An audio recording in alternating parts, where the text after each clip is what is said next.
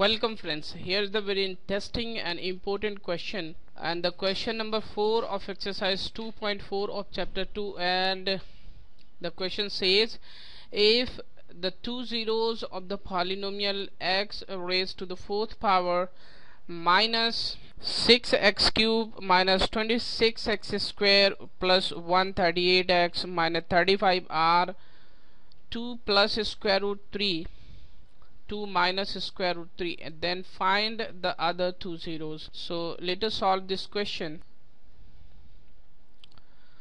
First of all, we shall collect the given polynomial, and that is x raised to the fourth power minus 6x cube minus 26x square plus 138x minus 35, and we shall denote this polynomial by px.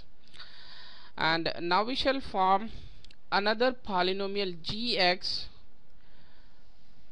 by using the two zeros of the given polynomial px, and the two zeros of the given polynomial are 2 plus root 3 and 2 minus root 3. And if we shall form a polynomial using these two zeros, then we have to write x minus 2 plus root 3, and in another bracket we shall write x minus 2 minus root 3. And now we shall solve these values. Then we have x minus 2 minus root 3, and in this bracket it will be x minus 2 plus root 3. And if we further solve this value, we can write it as x minus 2 minus root 3. Here we can write x minus 2 plus root 3. And now we shall apply the identity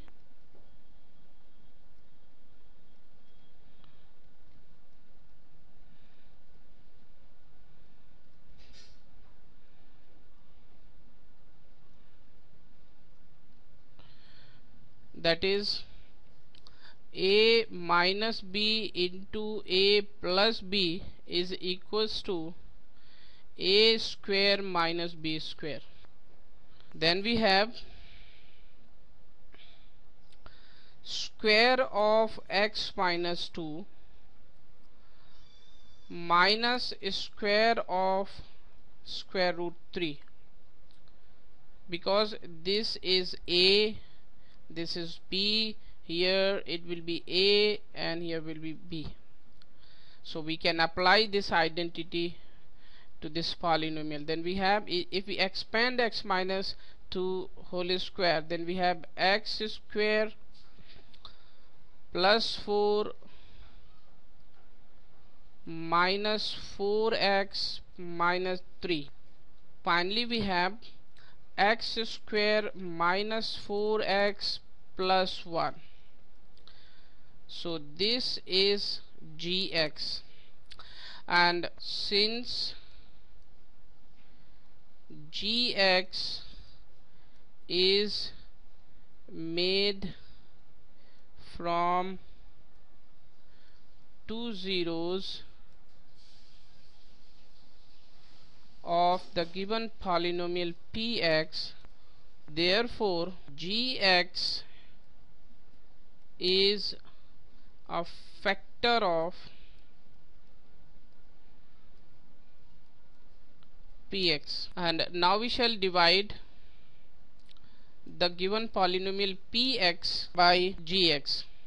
Therefore we shall write the given polynomial px in the middle of the page, and that is x raised to the fourth power minus 6x cube minus 26x square plus 138x minus 35. and now we shall divide it by the polynomial gx, and gx is x square minus 4x plus 1.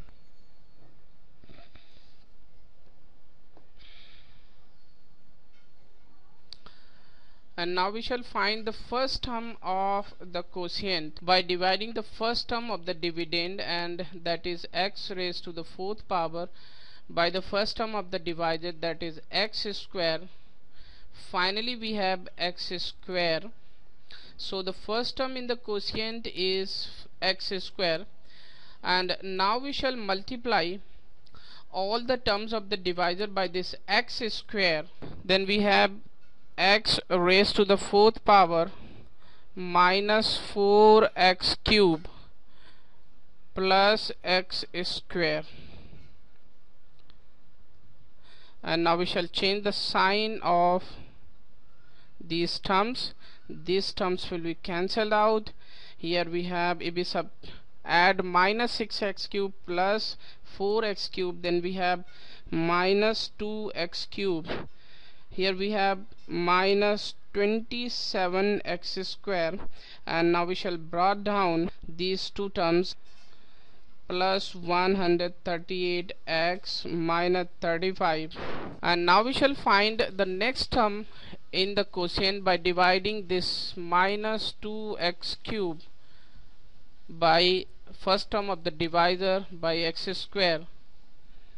This means we have minus 2x. Therefore the next term in the quotient is minus 2x.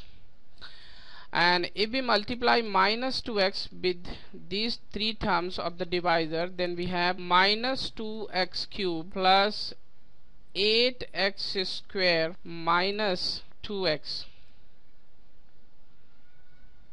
And now we shall change the sign of these terms. Then this term is cancelled out. Here we have minus 27x square minus 8x square, then it will be minus 35x square. And here we have 138x plus 2x, then it will be 140x. Here we have 35. And now the next term in the quotient is minus 35. We get it by dividing minus 35x square by x square.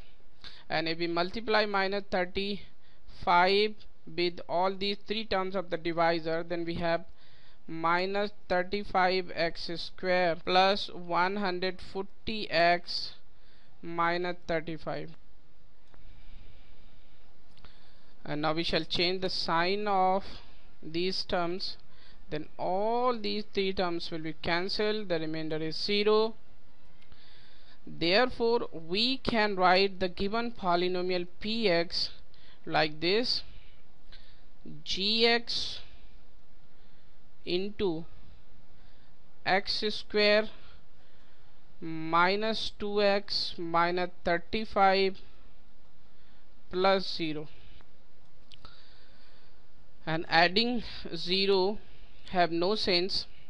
Therefore we shall write px equals to gx into x square minus 2x minus 35, and we know the zeros of gx. Therefore we just need to find the zeros of this quadratic polynomial x square minus 2x minus 35, and we shall factorize it by using the method of splitting middle term, that is x square minus 7x plus 5x minus 35.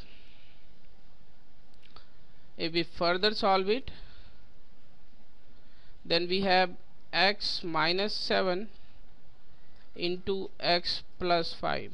If we put this value equals to 0, then we have the zeros of